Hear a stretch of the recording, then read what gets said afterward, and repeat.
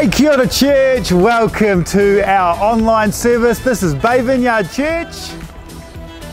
Online, it's great to have you with us. It is great to have you with us, and whether you're a boring adult or a little monkey like these guys, we're stoked to have you with us. And a little bit later, Charlotte's going to be telling us what the kids are up to, but until then, love you to join in with us kids. We're going to just engage with a lovely song of worship. But before we do that, let's say our gathering prayer like we do every Sunday. We have gathered in the name of Jesus Christ. We have come to this house and online to worship God. We have come to confess that Jesus is Lord. We are not here to be entertained. We are here to encounter the sacred. We are not consumers, we are worshippers. We praise and adore the living God, who is Father, Son, and Holy Spirit. Amen. All right, let's just now still ourselves and enjoy the presence of God as we worship Him. Who else would rocks cry out to worship? Whose glory told the stars to shine? Perhaps creation longs to have the words to sing, but this joy is mine. With 1,000 hallelujahs, we magnify your name. You alone deserve the glory, the honor, and the praise. Lord Jesus, this song is forever yours. 1,000 hallelujahs and 1,000 more. Who else would die for our redemption? Whose resurrection means our rise? There isn't time enough to sing of all you've done, but I have eternity to try. With 1,000 hallelujahs, we magnify your name. You alone deserve the glory, the honor, and the praise.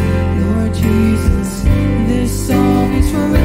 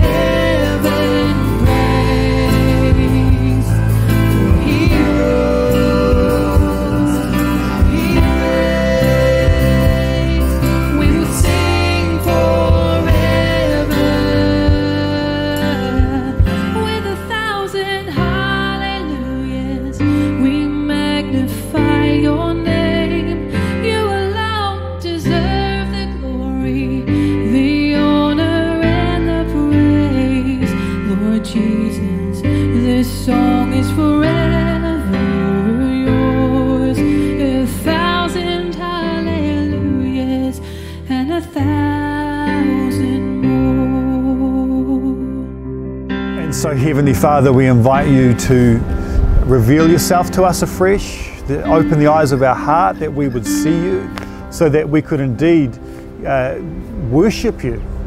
Lord, by lifting our hearts to you and giving you the 1,000 hallelujahs you deserve, and as we gaze upon your beauty and glory and majesty, that 1,000 more would just pour forth, and that it wouldn't just be songs, but it would be a lifestyle of adoration and worship towards you, that you would be our King, that you would be our Lord, that we'd surrender and sacrifice and lay down all that we are before you and just say, Lord, we loose change in your hands, spend us how you want.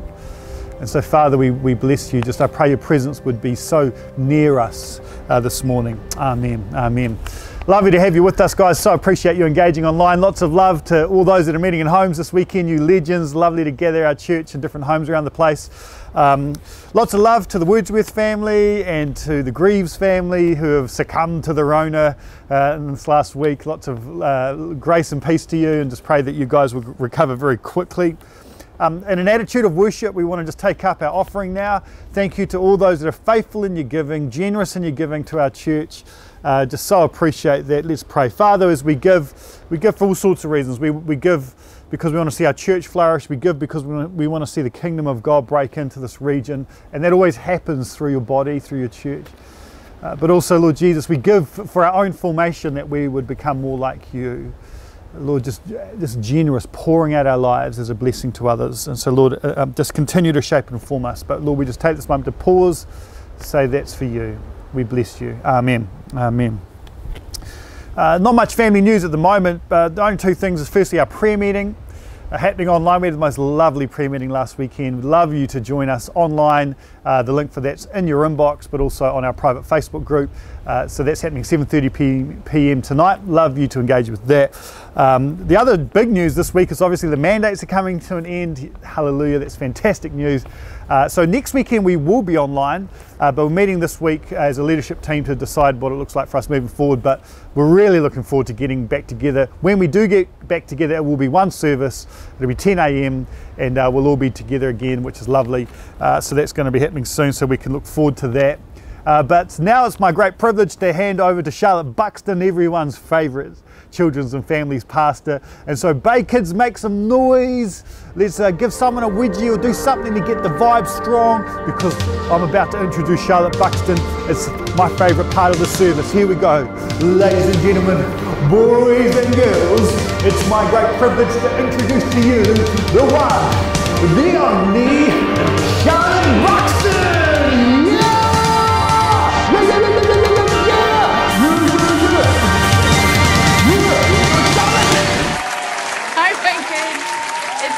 Lovely to see you again. I'm talking to you today from a slightly different space than where I usually do. This is my study. It's really just a little wooden room outside in our garage that's full to the brim of all my Bay Kids things, but it's a really lovely quiet room, and it has this really comfy spinning chair, and it's good for thinking, and it's nice and it's quiet and it's calm. And sometimes it's really good to have a space to go when you just want to hide from the world a bit, when you want some space and some quiet and some time to be by yourself. And this could be your room, or it could be a tree house or a beanbag or just a seat outside in your garden. I'm hiding out today because our third everyday Bible hero is a little different, and he's going to encourage us in a different kind of way. So we've looked at Nehemiah and Esther, and they were both pretty big legends who did pretty big stuff in crazy big ways. And even though that's encouraging for us because we know God loves to work through us, and that we know they were just everyday people who knew the same God as we know, it can be a little bit intimidating to follow in such big hero footsteps. So today's hero is the kind of hero that freaks out and has ups and downs and wants to hide and has doubts and wants to give up. He sounds a little bit like us on a not so great day, which I actually find very encouraging. Today's everyday Bible hero is also from the Old Testament, and his name is Elijah. And despite all those things I've just said about him, Elijah's best hero skill is this: he knew to rely on God. In the highs, in the lows, when things were going super duper fabulous, and when things were horribly tough. In today's story, Elijah teaches us that heroes rely on God in the good times and the bad times, and that God is with us no matter what we're going through. Elijah was a prophet, which meant he'd been chosen by God to speak God's words to his people. But that didn't always go that smoothly, and not everyone cared about what God wanted to say, and not everyone thought that Elijah was awesome for doing so. The worst baddies he came across were a nasty pair called Queen Jezebel and King Ahab. And Queen Jezebel didn't love God, and instead she worshipped statues and false gods. She was very powerful and made everyone in the land worship her statues and false gods too. And everyone was afraid of Queen Jezebel. She was actually quite scary and mean. So it was into this messy situation that God sent Elijah to speak to King Ahab and warn him that the people should stop worshipping those statues and worship the one true God. But King Ahab didn't think it was a problem. He thought that God wouldn't really notice. But it did matter, and God did notice, and things got a bit tricky. You're going to find out more about this story by watching the videos on our Bay Kids Whānau Facebook page. They're there now. There's lots more going on for Elijah, and here's a pretty tough time. But remember, the reason he's included as one of our heroes is that he relied on God in those tough times. He trusted God, he talked with him, he felt alone and like he wanted to give up and hide, but he knew that God was his strength and that God wouldn't let him down and that God was with him. And God's with us too. There's nowhere you can go that God isn't there with you. When you fail a test or lose a race or get in an argument or feel afraid, God is right there with you. When you make a new friend or you eat the best ice cream of your life or you win an award or you meet a dolphin, God is right there with you. In the good times and the bad times, you can rely on God too. So let's pray that we would be close to God and learn to trust Him no matter what's going on for us. Dear God, help us to rely on you in the good times and the bad. Thank you that you're always with us and we're not alone. We love you. In Jesus' name, amen. So head along now to our Bay Kids Whānau Facebook page for the Bible story of Elijah on video. There's some more teaching around this story and a couple of cool ideas that I'd love you to engage with. Have a really great week and God bless. All right, thank you, Charlotte, and kids, enjoy engaging with that. Thank you, Charlotte, for all the work that you do to serve our children and to see our families flourish. We are now going to move into a time of worship. We've been praying the prayer of St. Francis of Assisi for the next little season. We're going to be praying a prayer to the crucified Lord as we now just really begin to focus on this journey towards Easter weekend. And I'd encourage us just to really be meditating on what the cross means for us and to be really, just to gaze upon it and to let it really just impact us. So these words are going to be on the screen. Feel free to say them out loud. Feel free just to agree in your own heart. But as we worship now, we want to look upon that cross. And Lord Jesus, you stretched out your arms of love upon the hard wood of the cross, that everyone might come within the reach of your saving embrace. So clothe us in your spirit that we, reaching forth our hands in love, may bring those who do not know you to the knowledge and love of you, for the honour of your name. Amen. There's a place where mercy reigns and never dies.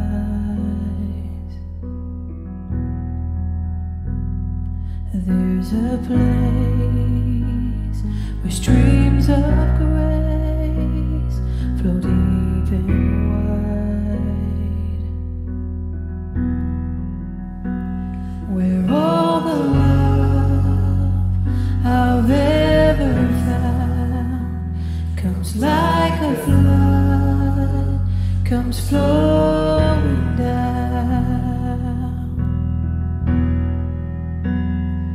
At the cross, I surrender my life.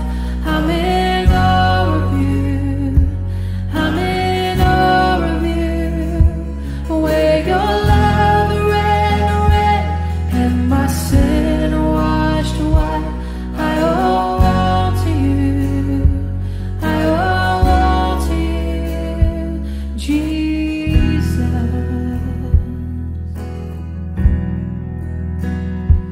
There's a place where sin and shame are powerless,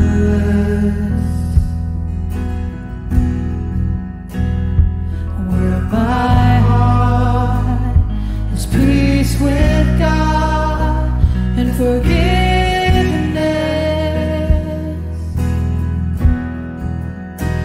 where all the love I've ever found comes like a flood, comes flowing down. At the cross, I surrender my life. I'm in awe of you. I'm in awe of you. Where your love ran red and my sin washed white. I owe all to you. I owe all to you. At the cross, I surrender my life. I'm in awe of you. I'm in awe of you. Where your love ran red and my sin washed white. I owe all to you. I owe all to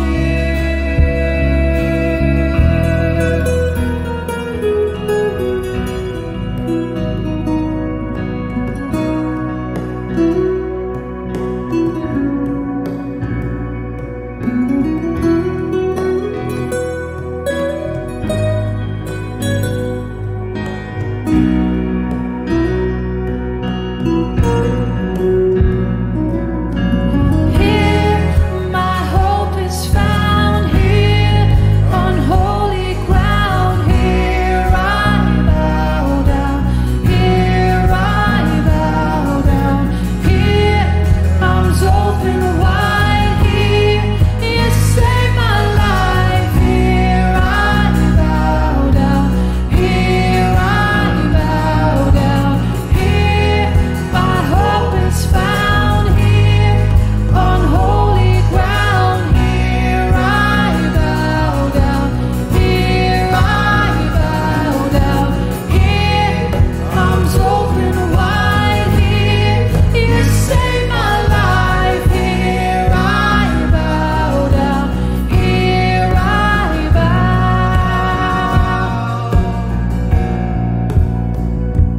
At the cross, I surrender my life. I'm in awe of you. I'm in awe of you. Where your love ran red and my sin washed white. I owe all to you. I owe all to you. I owe all to you. I owe all to you. I owe all to you. I owe all to you, Jesus.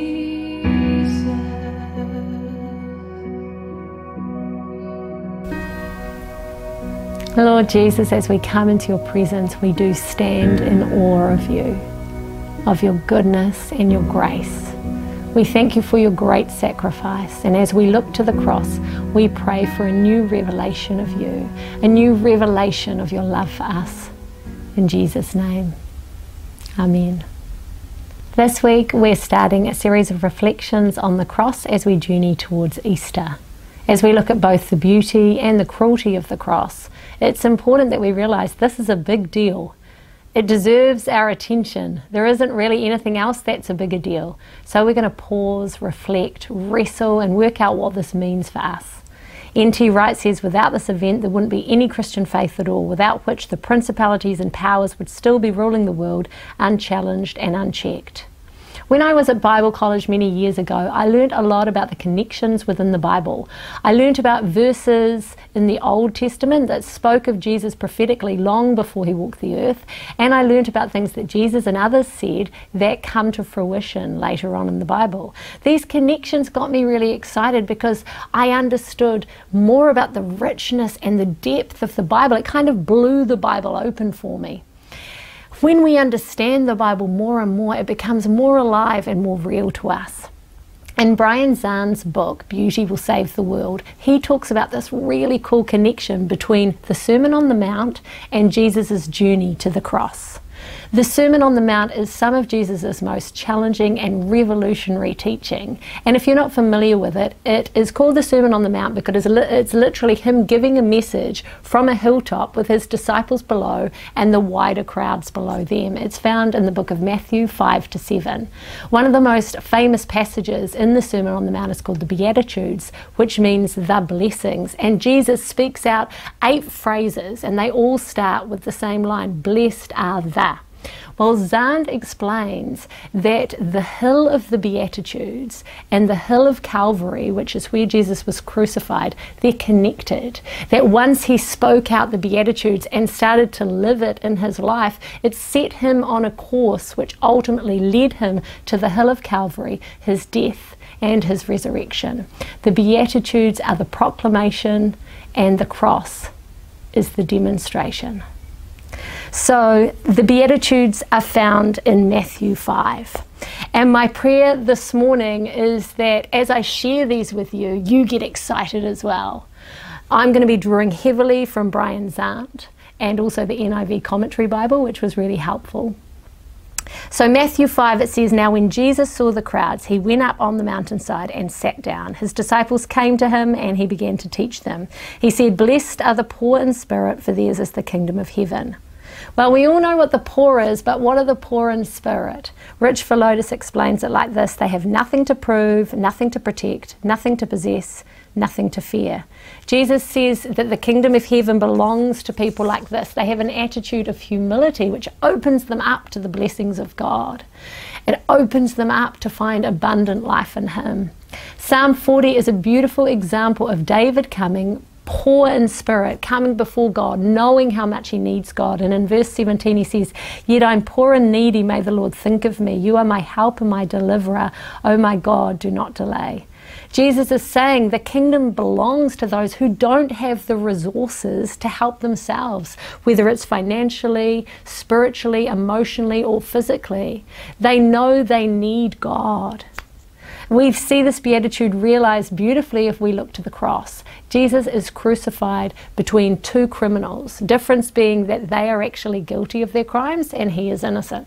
One of the criminals starts heckling Jesus, and this is in Luke's gospel, and he starts saying, you know, if you're the Christ, come down and save yourself and save me as well. And the other guy actually rebukes him and says, aren't you scared of God? Don't you fear God? You're under the same judgment.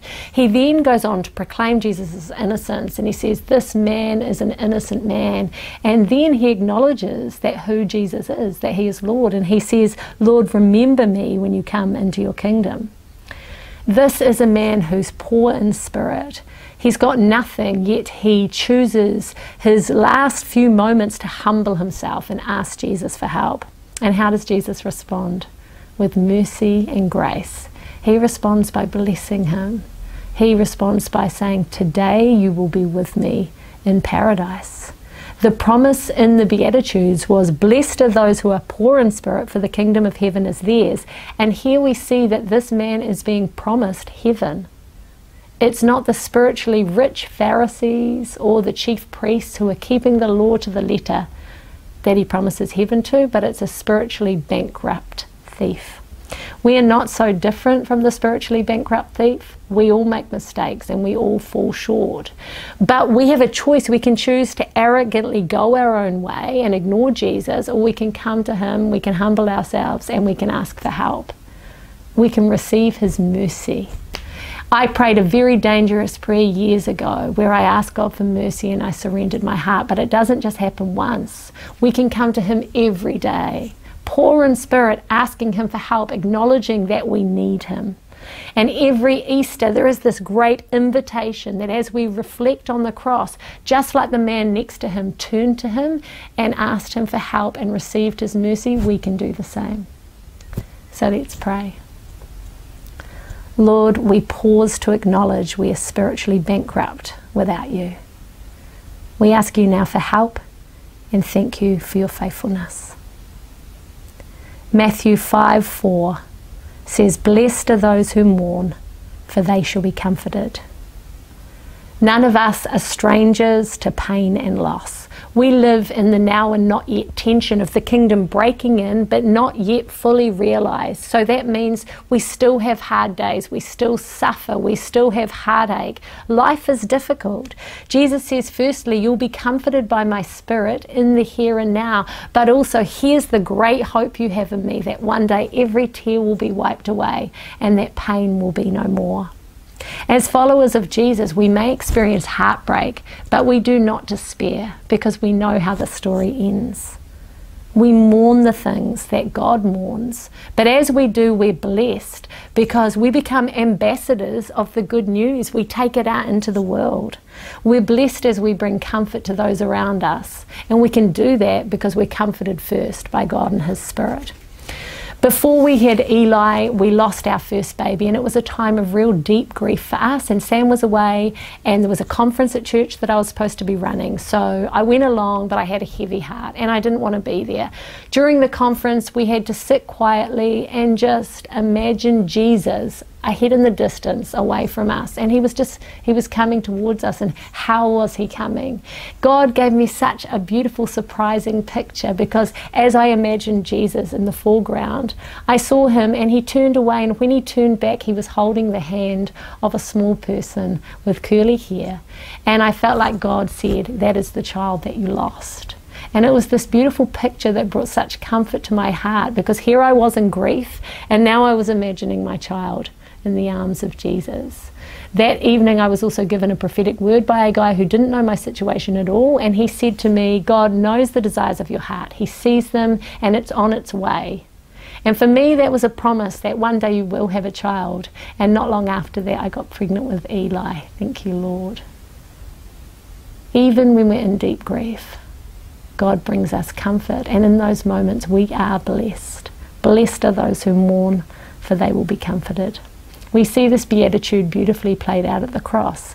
The Bible tells us one of the mourners that follows Jesus all the way from Galilee is Mary, one of his friends, who sits at his feet and listens and learns from him. And she's at the cross with other women crying and grieving.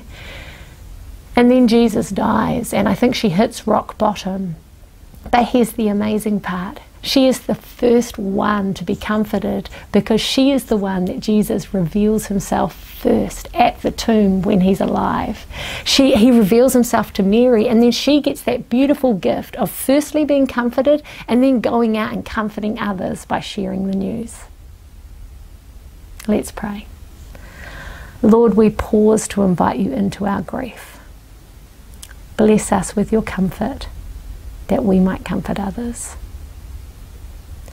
Matthew 5:5 says, blessed are the meek, for they shall inherit the earth. In this beatitude, Jesus turns things upside down. Often it's the pushy, the loud, the aggressive that dominate the earth, and they make their own little kingdoms. If we look at Russia at the moment and Putin, we can see exactly this happening. But Jesus doesn't say these are the people that will inherit the earth. He says it's the meek. It's the gentle. It's not people that force their own agenda or press through with power and might and dominance. Meek doesn't mean weak. Gentle doesn't mean weak. Jesus actually describes himself as gentle in Matthew 11:29. He says, I am gentle and humble in heart. We actually see a bunch of passages where Jesus rebukes the Pharisees and his own disciples for being too pushy and domineering and arrogant. Impressing God with our own strength is not the way to get blessing from him. We see this beatitude beautifully reflected in the way Jesus enters Jerusalem 5 days earlier. He doesn't come in with war chants riding a war horse. He rides in gently and meekly on a donkey.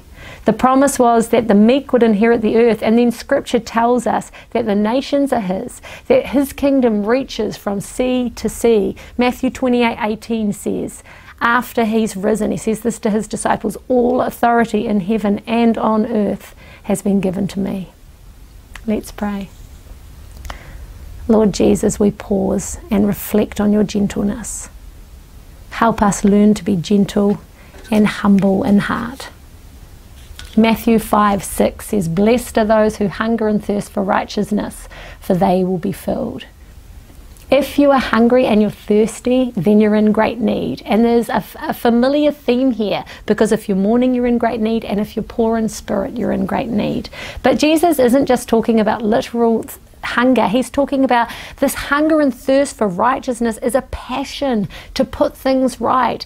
It's justice for the oppressed. It's freedom for those in slavery. It's the end of war. It's the end of poverty. It's this deep groaning we have as we look around and we sit in places of injustice and our hearts cry out that this is not right.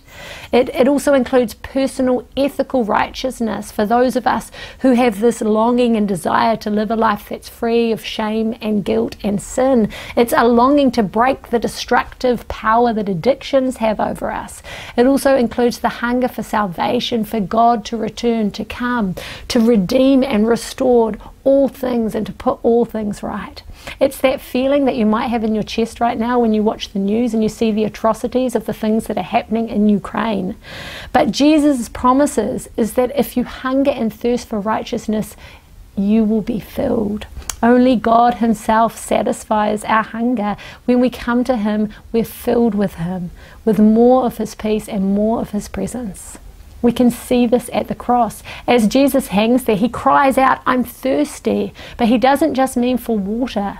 He's hungry and thirsty to set the world right. That's what he's doing on the cross. He's ushering in his kingdom of love and grace and justice and righteousness and forgiveness.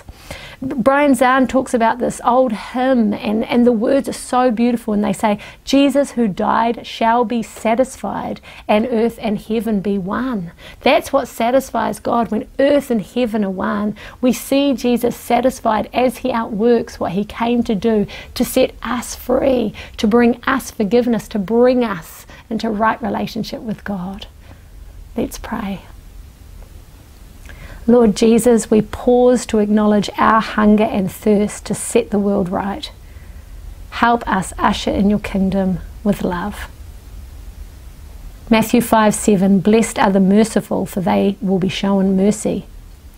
Mercy is such a central theme to the Bible. It's in God's great mercy that he shows us forgiveness. We're blessed when we're merciful. We're blessed when we show forgiveness to those who have wronged us. We're blessed when we show kindness to those around us who are hurting. The religious leaders in the day tended to be much more focused on the laws, and so they lost the mercy. They might have had good intentions. They had this very high standard of purity, and they wanted to do everything in the law to the letter, but it meant that they were harsh and judgmental and condemning of those around them that fell short. And because of that, they missed out on the heart of God. Jesus loves it when we show mercy to others, and he promises that that same mercy will then be shown to us. When we show mercy to others, what it does is it opens our heart up to more of God's mercy. It realigns our heart with his. It transforms our heart. We get to know him more closely. Micah 6:8 says, "What does the Lord require of you? To act justly, to love mercy, and to walk humbly with your God." We see this beatitude in action as we look to the cross, because it's the criminal that I was talking about earlier that shows mercy to Jesus. As Jesus hangs there, mocked, beaten, and dying, he's the one that shows mercy, and then Jesus responds with mercy to him, promising paradise up ahead. Let's pray. Lord, we pause to thank you for your mercy.